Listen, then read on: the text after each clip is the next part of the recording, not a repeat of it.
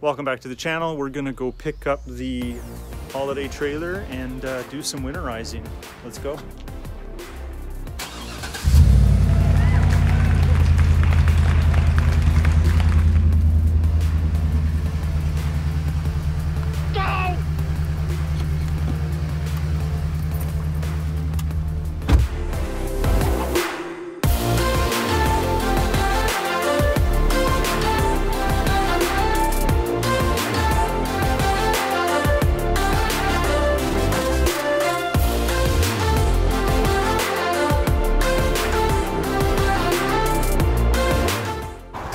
Alright, here we are with our 2013 Solaire Palomino.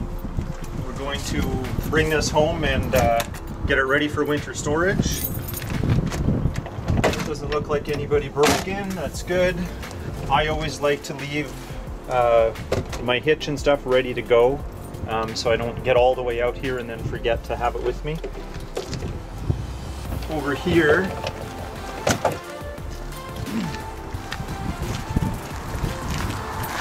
got my hitch lock, make sure nothing gets stolen. One key. Put that in the back of the truck here, but I'll walk you through all the steps that I go through. Just the basic hitching up, a couple checks, and then once we get it home, I'll show you the way that I prefer to winterize it. I've never had a problem, and I've had campers for over a decade. First we'll reconnect battery.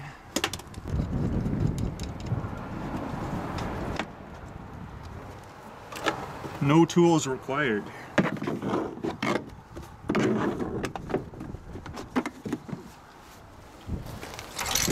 Get our chains out of the way.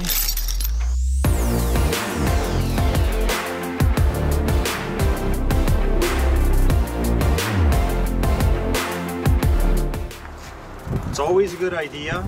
I've seen people do this a million times, where when the ball comes back, they try to get it right in the middle. You don't want that because a lot of times this clasp will rub against the ball. What I like to do is keep the ball just a little bit ahead, and when you see as we lower it down, it'll pull itself forward and it'll stay clear of the clasp, and then this will slide under the ball like you want, and you won't be fiddling around with it, jumping up and down, throwing a temper tantrum because you're trying to figure it out.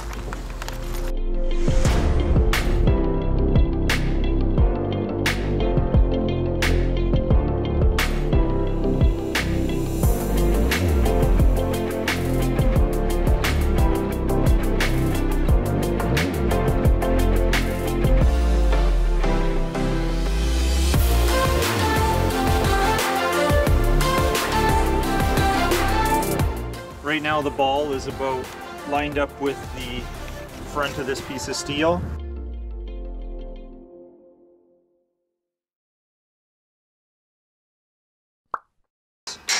Done. No struggles.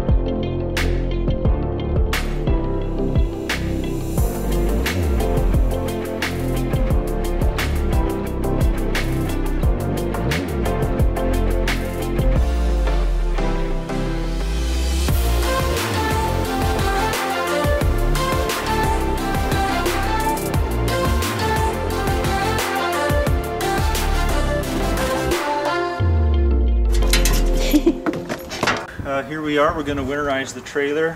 First we're going to bypass the hot water tank and drain it, so I'll show you that.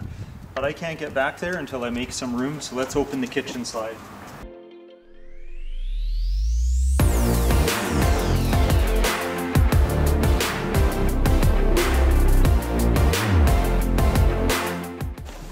Alright, we're in the back of the trailer. The hot water tank is, for us anyway, it's under this bed.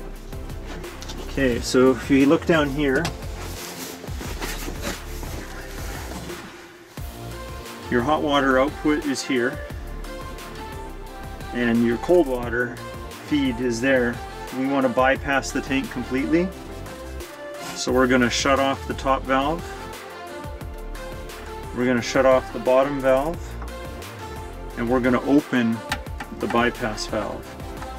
So now the water coming in on the blue line stops here, can't go into the tank anymore.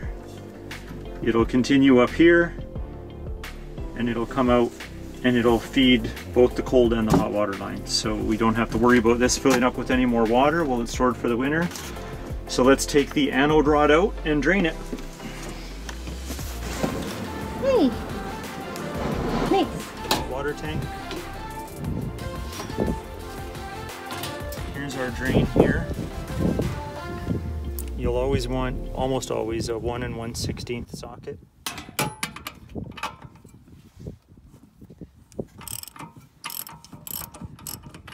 Might get wet. It might have already been drained, I can't remember. Yeah, I already drained it. Otherwise, this would just be water coming out, no big deal. It's the anode rod. Everything's attracted to it, so it doesn't build up on the inside of your tank. So you want to take this out every winter. Okay, I like to set up a table because we're gonna be siphoning the plumbing antifreeze through the entire system. But before I get to that, when I leave it just in between camping, I don't like the water to get stale inside, so I take out the low point drain caps so the water can just freely dribble out. I'm going to put these back on just while we're cycling this through, and then we'll talk about that part later.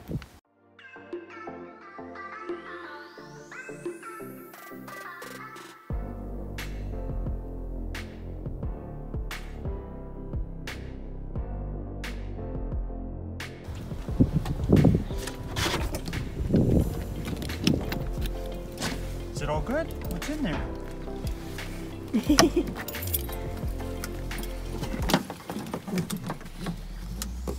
This is a direct line to the pump, so we're going to put that in here, take off the cap. You can see it still had the pink in it before, but there is a valve. I don't know if you can see in here. There is a valve at the top of the feed line. Up here you need to turn that valve. Make sure we get the right one here. There it is. Open it. There we go. And that will make sure that the water that you would hook up to here is bypassed. I want to make sure this is in the bottom, right there. I can see it. Okay. So now all we have to go do is turn on the pump and start running water through every tap.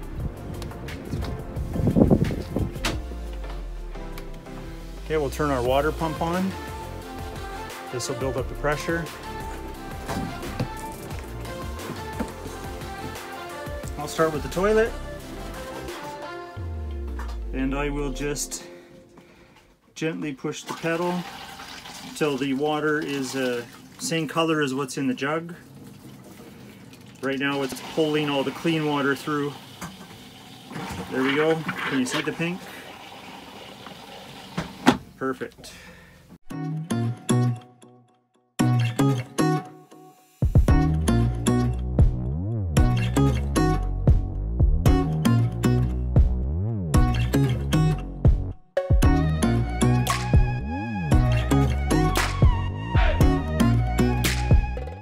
Before we start the kitchen, let's check our level in the container. So as you can see, we've used about half. We should have enough to finish the job, but I always bring extra just in case.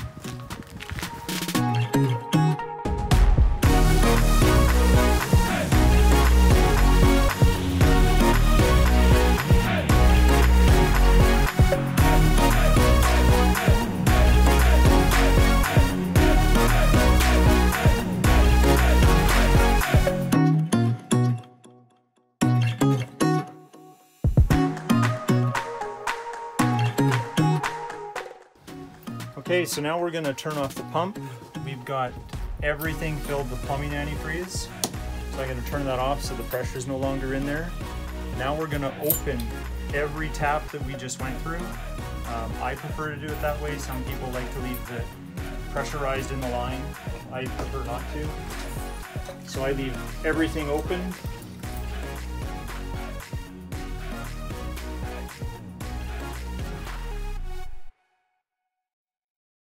All right, winterizing's done. Off camera, lubricated the seals on the slides and stuff like that. It is sagging a little bit in the back end. That's because I forgot to put air in the airbags on my way over. So we're just gonna top that up right now.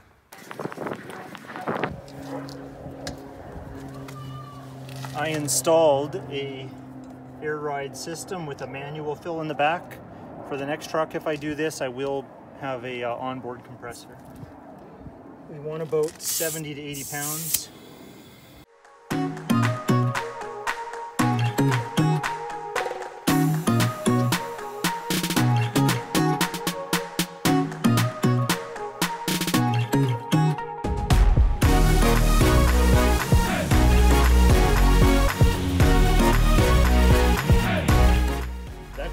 Today's video. Thank you for watching. If you have any questions or I glazed over any of the details and you want some more info, please let me know in the comments.